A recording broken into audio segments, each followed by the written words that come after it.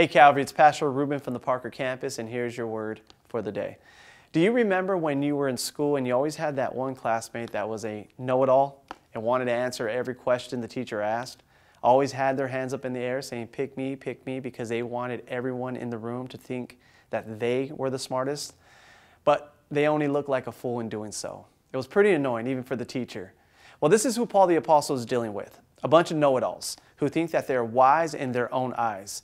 Listen to what he says in 1 Corinthians chapter 3, starting at verse 18. He says this, "Let no one deceive himself. If anyone among you thinks that he is wise in this age, let him become a fool, that he may become wise." You see, Paul is making a comparison between worldly wisdom and godly wisdom. And he's warning us how human wisdom, which is worldly wisdom, is in itself worthless when it comes to the things of God. When you hold on to the wisdom of this world, you are fooling yourself into thinking that you're wiser than you really are. And when you rely on that type of wisdom, it will puff you up with pride, thinking you know it all, deceiving yourselves into thinking that your good works, your giving, or even your routine every Sunday morning is good enough, when in fact it isn't.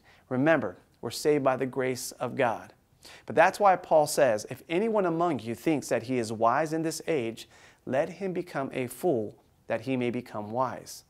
He's saying that when you come to God, that you should come to him humble as a child to receive wisdom from our Father. The only way that we can grow in our faith is when we're teachable.